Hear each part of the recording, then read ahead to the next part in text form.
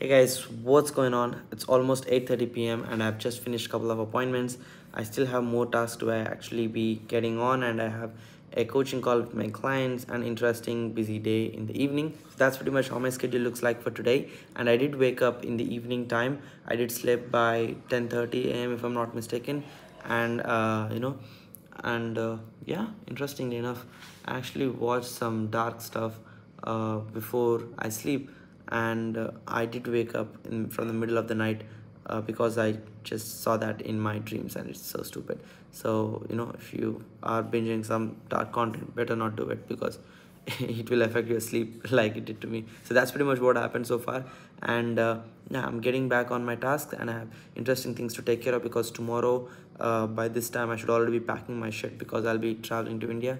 So that's pretty much the plan I have for now. So guys, quite an interesting day so far. There is something which is happening very funny actually. I actually recently hired a appointment setter from India, and I don't personally use a lot of my profile for outbound or anything like that. I get referrals, or people create groups with other friends who need my help, and or I get inbound from my content or communities. Other people tag me and I get clients from that, but I don't usually do outbound overall. So there was this appointment setter. I wanted to hire him. He wasn't skilled enough to be in any of my full-time roles, so I told him like, hey, at least go do this appointment setting thing, so you learn few things and overall.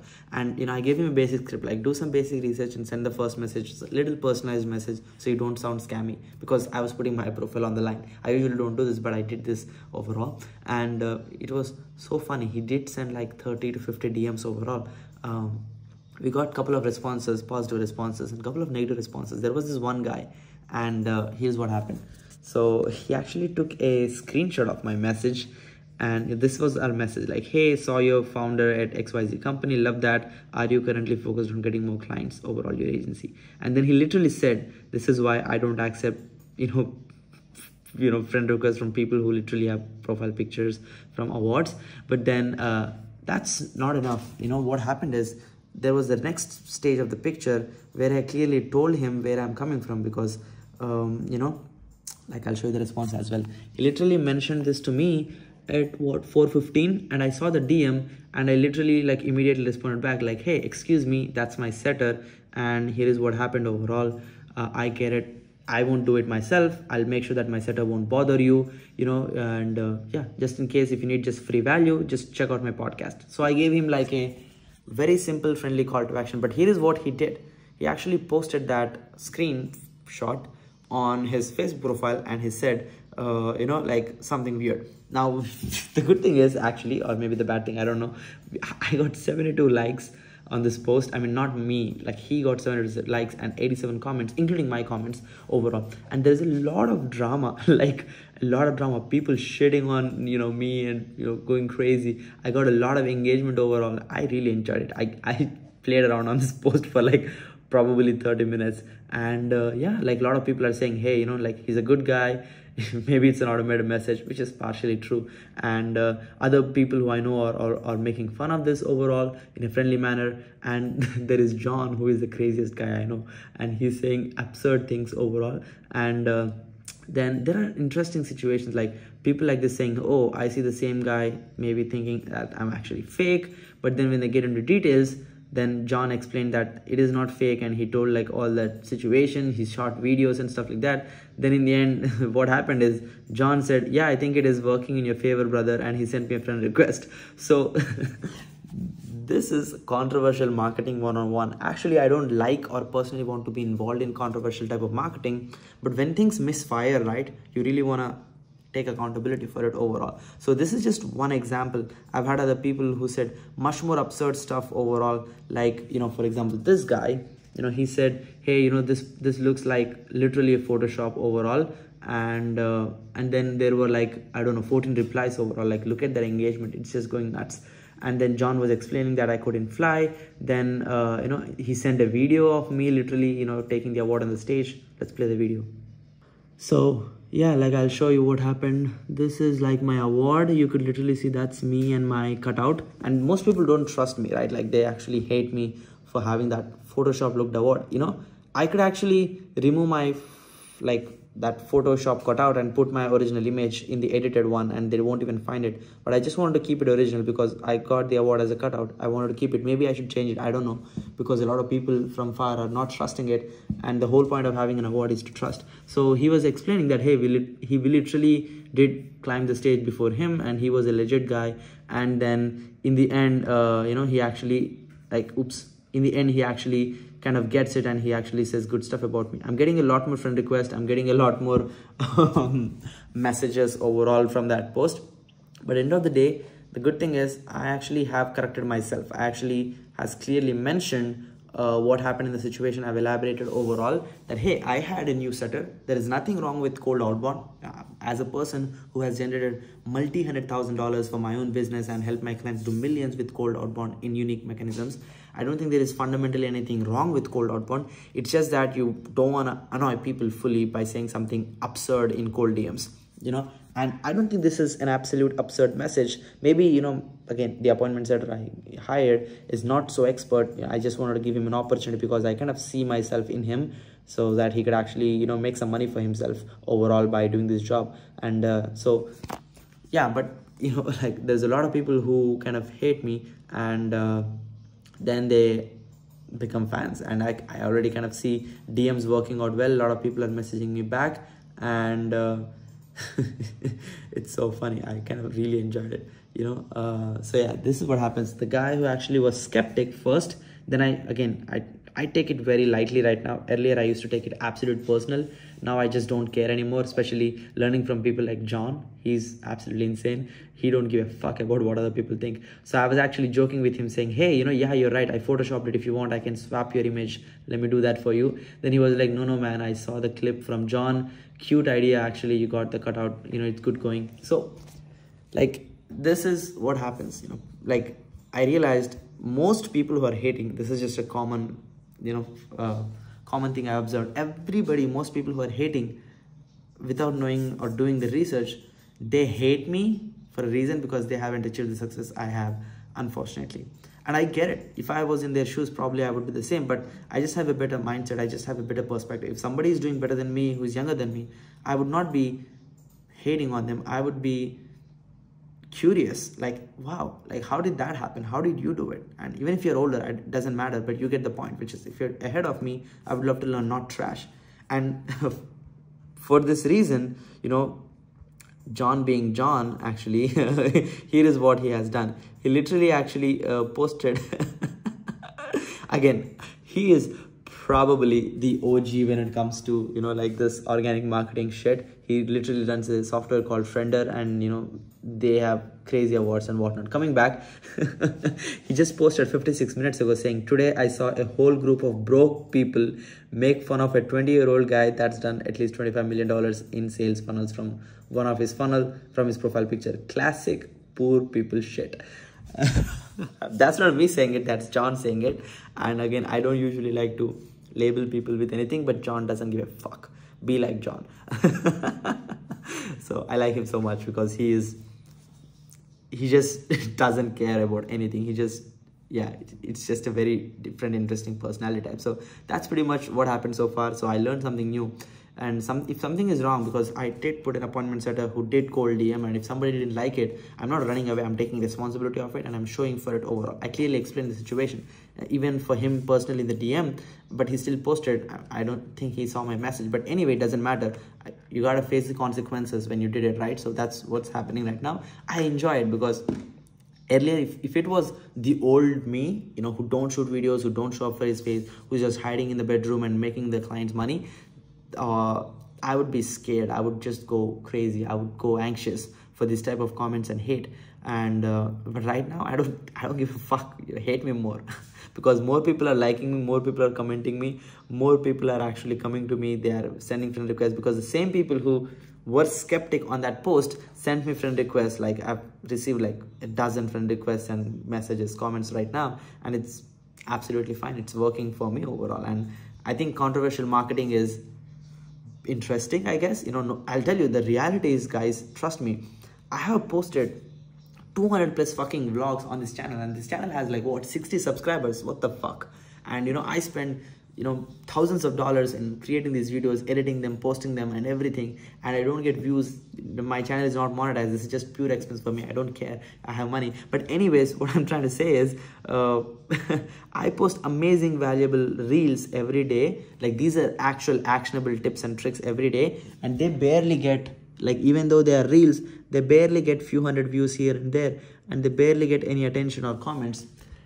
But this one controversial post has actually got so many more attention and a dozen plus friend requests for me. I think I should probably go a little more controversial. And again, like, I've seen this working very, very well for the highest of the highest people, who are in the top digital creator economy, like Andrew Tate, for example, and other people, and they are doing absolute controversial stuff. And maybe I should go the controversial route a little bit, because it's so easy. People can't digest me, so I would rather piss them off a little bit, like what happened in this specific image, and it's so easy for them to trash, and it creates a lot of curiosity for other people. Some people will hate me, but you know what, I'm fine with it. I don't care. So I'll explore a lot more controversial stuff overall, and I'll try to embed that more into my content formulas in the future. So if I am actually recording a lot more controversial, nerdy, bullshit content, understand that that's not my intention. But if that's what is the price for you to pay to get the attention, then that's what I gotta do, Even though I don't like it sometimes, I have to do it, because you gotta do what, gets you the best results overall. And it looks like other people, if they see my award, they can't digest it, they hate me. So I would let them hate me so that I could get more people to see me. So that's pretty much what happened so far. And it's a really fun day overall. I just finished up a few client calls, coaching call, and I have one more call, and then I have a few more tasks, and that's pretty much the wrap for the day. I'll catch you guys tomorrow by this time. I should probably in the airport. I should probably be in the airport and start getting some, rest overall. And I'll travel from Dubai to India and then to my hometown. That's the plan for now. Bye-bye. Guys, we actually received a message a few hours ago that Dubai weather is going to change dramatically tomorrow, meaning today, technically 2nd of May, and it's going to be horrific. As you could already hear the noise, it's kind of getting cliche, and I actually have a flight tomorrow. I'm kind of fucked up. If the roads get blocked like previously, if floods come in and my flight get cancelled, I'm kind of getting anxious right now, because I have my flight exactly in 24 hours, and you could see the weather already. You could barely see anything, you could barely see anything. It is tricky. It is definitely tricky. You could see that white smoke. I don't know what the fuck this is. Maybe that's sand, I don't know. In the middle of the desert. You could see the movement in the canal as well.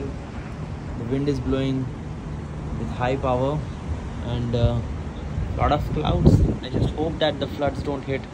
Fuck. Otherwise, my flight might get cancelled and my whole schedule will be fucked up. Normally not see, but when you open your mouth, you feel it in your mouth. Fuck. See, Max. Already gone, one down. Guys, we are scared something might hit us.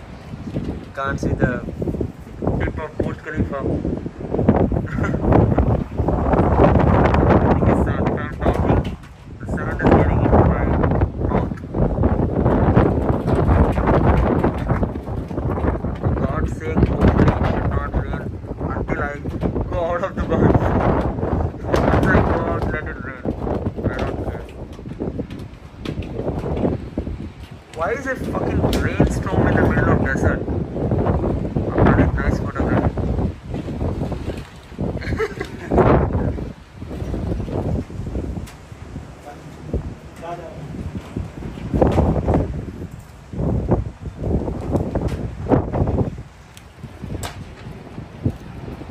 I hope I can take off from here, man. Badly.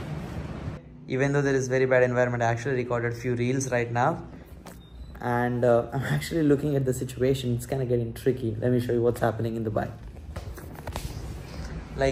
Look at that overall. It's kind of little bit clearer than previous, but you can't see Burj Khalifa at all. It's vanished, fucking vanished. That's how much cloudy it is right now. And one interesting thing is, you see that all those, I don't know what you even call them, because of the blow of wind, they're actually falling apart, which is insane. And it already kind of sprinkled a little bit. You could see all the roads are wet, but it didn't pour as much as I expected. And I hope it's it stays like this for the next 24 hours, so I could take off from Dubai and go back to India for 10 days. That's pretty much hopefully the plan, in case if it allows me to. And all the clouds are moving towards hopefully a different country and they don't come to Dubai for the next 24 hours. Thanks clouds, bye bye. Guys, it looks decent right now, but it still has a lot of clouds, as you can see. Hopefully it doesn't rain today, so that I could actually make it to my flight, and hope my flight doesn't get cancelled. Hope when I'm actually traveling to the airport, the options are available. Otherwise it would be nuts.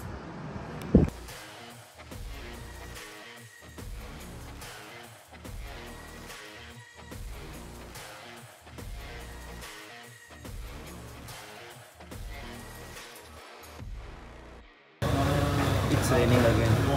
It's kind of frustrating to see the rain. Dubai is looking brand new. It looks like shining right now because it just had a quick rinse, I would say, and see how the look is. And if you observe this construction site, it might not look like if the wind has done a lot of damage, but just look at that shit. That's some wild stuff. Like like, you know, most of the stuff is broken, you know, all of that jazz. It's insane how strong the winds are here. And even the pool, you could see it's not so clear right now because of the salt deposits, if I'm not mistaken. And all the roads looks shiny and clean, as if they just gusted it right now. Yeah, pretty cool. So yeah, that's pretty much it for today's vlog. It's almost 8 AM. I need to pack some stuff to be able to move when I want to without any trouble. And hopefully my flight doesn't get cancelled. Hopefully the rain doesn't increase, so that I could actually make it to the airport and travel to India.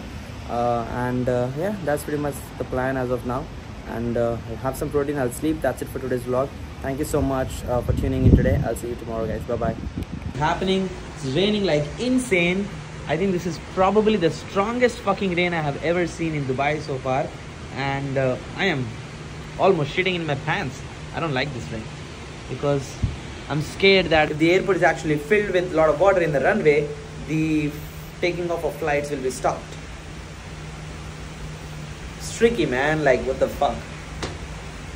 Okay, cool. Anyway, I'm ranting about my situation just like every other time. Thank you so much for tuning in. Sorry, I just already mentioned that. But anyway, I hope this fucking rain stops, for God's sake. And bye for today. And I don't know what the fuck to do if it doesn't stop. Exactly what I did not want to see. Fucking roads with full of water, so that the travel will be paused. I'm frustrated as fuck now. Once again, this is me, Nikhil Sai, 19-year-old broke dropout turned millionaire, and running my own marketing agency. I'm just showing behind the scenes on what I'm going through on a day-to-day basis on Zero to Zillion channel. Thank you so much for watching this video. Consider like, share, subscribe, and comment, and watch more of my vlogs on Zero to Zillion. This is me, Nikhil Sai. Thanks for watching. Bye-bye.